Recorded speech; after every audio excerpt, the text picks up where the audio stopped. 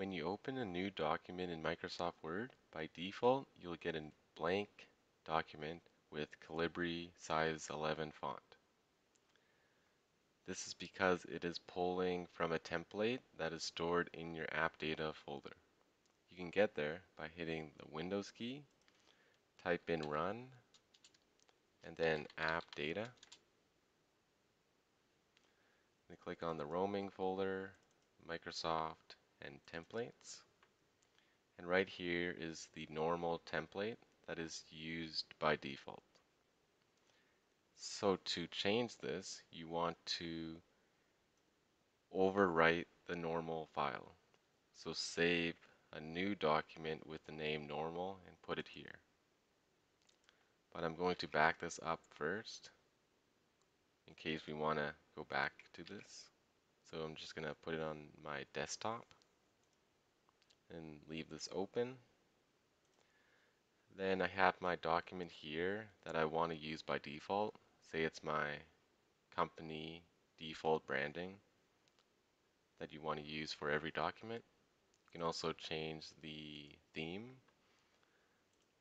So it's different font, different style. You can also modify the normal style. This is the default text. So you want it size 12. You can also change the spacing or centered or bold, whatever you want. I'm good with this, so I'm going to save it. Just pressed F12, and then I'm going to put this on the desktop again.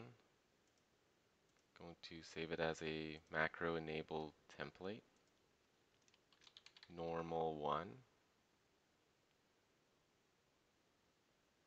and then it changed the location here, but I want to go back to desktop,